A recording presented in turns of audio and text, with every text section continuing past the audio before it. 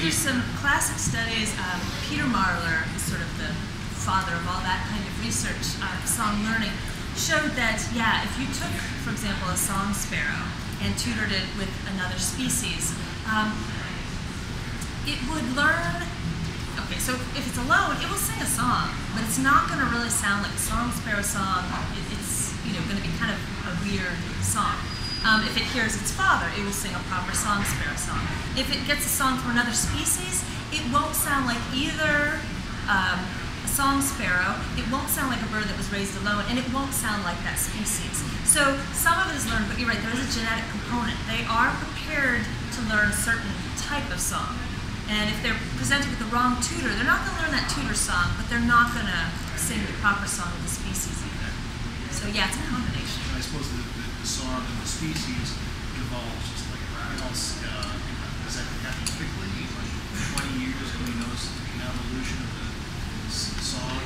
Yeah, so how quickly do song dialects change? I can't put a number on that, but there are certainly species that have been separated, maybe by a mountain range. Same species, but they do start to sing slightly different songs. Part of that is a learned thing, and I do think that if it's recently occurred, they could learn probably properly the song dialect, but at some point it is going to change, and I can't put a number on that, but that is the idea, that over time it's going to change. So, did you have a question? Yes, my question. Oh, good. That's easy. Did you have something? Yeah, I was going to ask you about the diachronic change too, because if there is some chronic variation, you would suspect that it was caused by diachronic change. Yeah. And so, can you actually, at least hypothetically, trace from existing songs and sort of reconstruct ancestor songs? Are there systematic ways that they change? You can tell he's a linguist. Yeah. You could look at different species. Same species, but you can look at the different dialects. Across. You can look in the United States at different dialects of different songbirds. But when do they split off and become new species, and what elements of song do they share? Yeah, I'm not that familiar with the research on that. I'm sure that people have studied that type of thing. I know that I knew somebody studying in Australia these different songbird species, and they would have they were still inbreeding kind of at the boundaries, and they'd have a distinct song over here and a distinct song over here, and then they'd interbreed and they'd sing something that was sort of in between. And I don't. Creoles. Yeah, I don't. Maybe something like that. But yeah, people are definitely in this field of research interested in that. One thing I want to mention too is that there are studies showing that I'm talking about social responses to song and how that can reward song. It can also change the kind of song a male will sing. If you look at cowbirds, cowbirds are nest parasites, right? So the eggs hatch in a species. It's not a cowbird species, yet they have to learn the song. So that's unique. They don't have their father tutoring them. But what they found is there's some good work by Meredith Weston. What are cowbirds? Cowbirds are nest parasites. Like cuckoos. Yeah, so they push out the others. That's right. The female will lay her eggs in the nests of other songbirds. Oh, yeah. All right, so they're not raised by cowbirds, so they don't have the father tutor there. So it's a very different species. But when males are singing courtship songs to females, there's a group in Indiana who discovered that females will respond to certain parts of certain songs and not others. And the male will sing, he'll try out this song, he'll try out that song, she'll flip her wing. And if she flips the wing, then he'll keep that element of song. And he'll keep singing that element. If she flips her wing again, he'll incorporate that element. So females are training the males to sing it in that instance, which is really interesting. So basically the female's sitting there going like this. She's like, okay, I'll go for that. She's like, all right. Female cowbirds basically training. instruct the male on how to sing the right song. Training, and I don't go for that. And so the male has to learn through experience. Yep. I belong to a social group which is mainly people that grew up in the Midwest. We all have the Garrison Keillor thing where we want to put ourselves forward too much.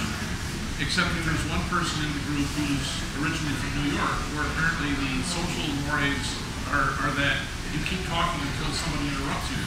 And so we've had any number of gatherings where as soon as he shows up, he starts talking and nobody else says a thing for the next hour. Because you don't want to interrupt. Because you don't want to interrupt. You're trained not to interrupt somebody.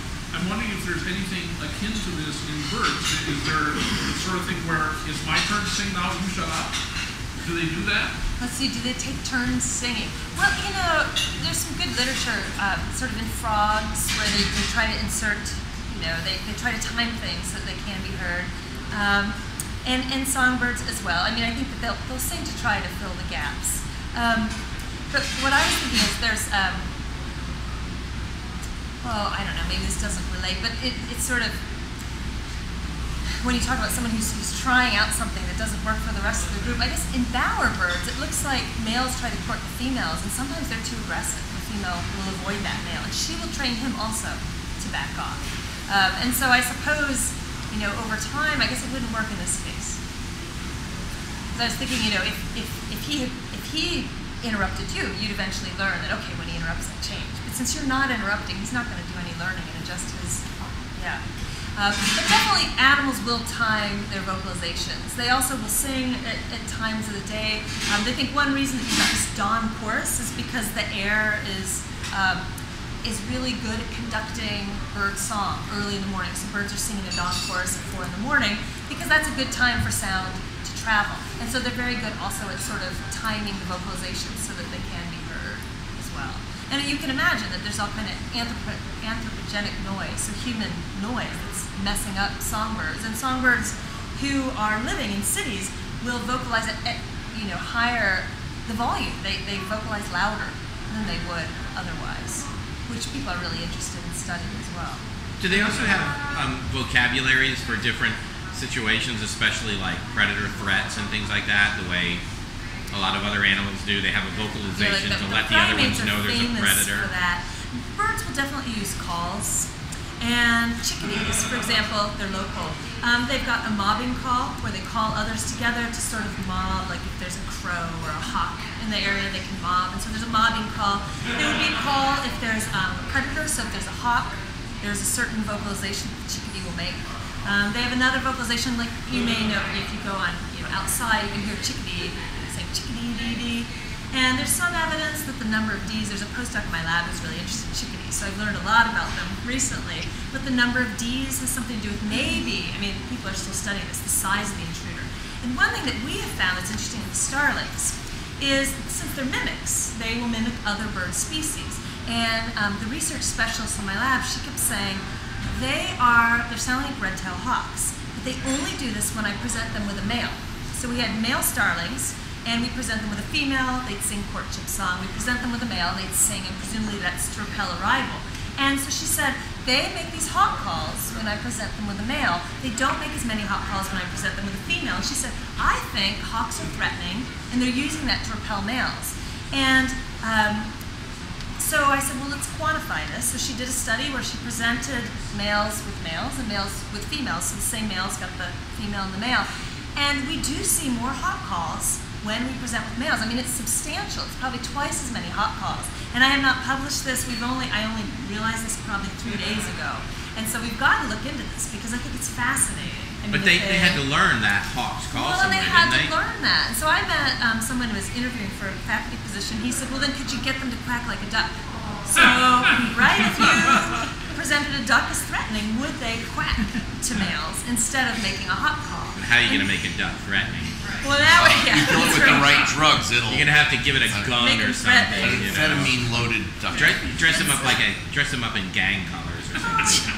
But now we're thinking, you know, it would be really interesting. Can we get a starling to maybe not literally quack like a duck, but could we alter the vocalization he produces that would be threatening? And I don't know, because it was only 3 days ago. She mentioned this and she'd been quantifying it, but I only looked at the data last week and I thought, oh, she's right. And so I have to look into this a little bit more. I was like, yes. I think there have been some studies where they think, I forget which species it was, where they think an animal is mimicking, say, or maybe mimicking, giving an alarm call to try to fool the other animals. Like, he's found some food and he doesn't want competition, so he'll give an alarm call to try to get the others away. There's definitely deception that occurs in different animal species, and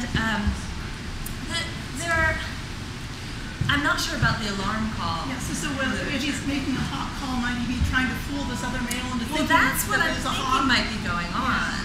I mean, deception is interesting because there are different there's sort of constraints that prevent deception, because you could say, could the poor quality male just sing a good song? I mean, it's costly, but it may not be that costly. I had a bird once that was very thin, and he would just teeter over the perch, and he'd still sing his head off. And he was sick, something was wrong with him, and we treated him, he was fine, but at the time he would just barely crawl on the perch, and he'd still sing at a high rate. So there's a good literature on what are the costs associated with singing behavior, and predation is a cost. And also in some species you just can't produce a high quality vocalization unless you're a high quality individual. Like frogs produce a very attractive song when they're large. Well, if you're large, you can produce that call. If you're small, you can't. With songbirds, it seems like testosterone might be the factor that's important. So if a starling wants to sing a courtship song, he has to have high concentrations of testosterone. But testosterone is costly. It is physiologically taxing. And so only the strongest male can have high testosterone, and only the strongest male then can sing an attractive song. So it seems that if you're a low-quality male, you simply physiologically can't produce a song. But with the call literature, I don't know. But that's what we're wondering if it's what's going on, is that it saves the male energy. He doesn't have to fight off a male rival. He can incorporate a hot call, and that guy leaves. And so if we're right, if this turns out, that would be fascinating. So I hope we have to follow it up now that 3 days ago I finally looked at the data. Do you ever? Oh, Yeah. sorry. Go ahead. You got a question? I forgot what I was going to ask. Well, then I'll. Go ahead. Okay. I'll get it back. Do you ever manipulate the levels of testosterone to see? We look at males with low versus high testosterone, and we measure it. You can just simply take a blood But you don't sample. inject them or anything, or change or modify. Yeah, so in fall they have very low concentrations of testosterone. This fall is the photo period again. So when day lengths are short, it's really low. We will sometimes give them a testosterone implant to make sure that the testosterone is high in spring when we need it to be high. Because when they're in the aviary, you talked a little bit about captive situation can change things. When they're in captivity, testosterone will drop naturally because they're in captivity. They don't have their natural situation. We have them in nice aviaries, with branches and perches, and they sing very readily. We don't even seem to bother them much once they're comfortable with us. But yeah, we will give them testosterone as well, and we always measure testosterone. You can take a serum blood sample and just measure the testosterone, and usually it seems like if they have high testosterone, they will sing quite a bit. If they have really low testosterone, they don't sing much. But in between, it's not like a linear thing. It almost is like a threshold. Once they reach a certain level, they're going to sing, and below that, they won't.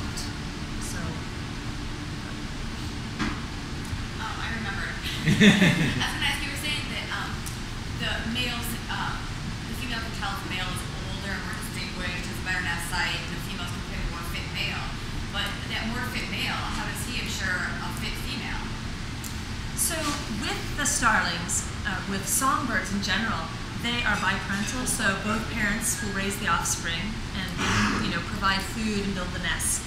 And so in some species, not in starlings, there's data showing that when the female gets a male that has the complex repertoire, that he is a better father, that he will make more trips bringing food to the nest. And they did not find that with starlings.